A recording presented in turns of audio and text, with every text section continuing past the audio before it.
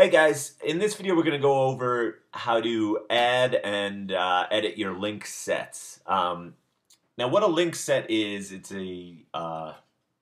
basically a collection of links and anchor text that you're grouping together to be used with our auto linking feature. So I'll just jump right in, it'll be easier to explain as you see it. So let's add a link set here. We're going to name the link set search engines. Okay. Now, add the links. I know Facebook is not a search engine, but I just included it for this demonstration. So these are our sites we're linking to and the anchor text we want to use.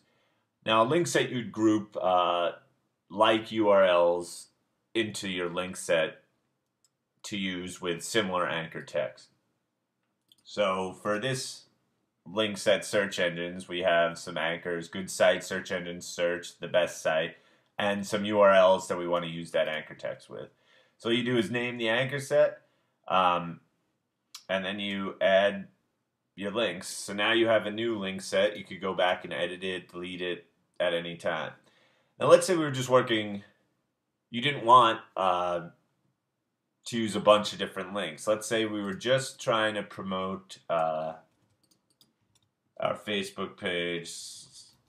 This is not our actual Facebook page, but let's just pretend for now. So Facebook set. So we just had one link. We could now, when you're dealing with one link, you could add in some branded anchors, your other anchors,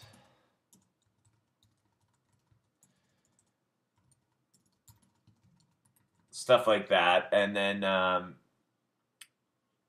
name it FCS Networker Facebook set.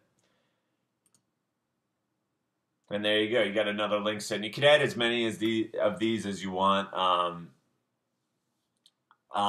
In the next coming few weeks, we'll have a better way to be able to categorize these. As you get more and more link sets, you'll be able to, put them in groups and whatnot to just keep them more organized. But it's pretty straightforward and simple, adding a link set and what these link sets are.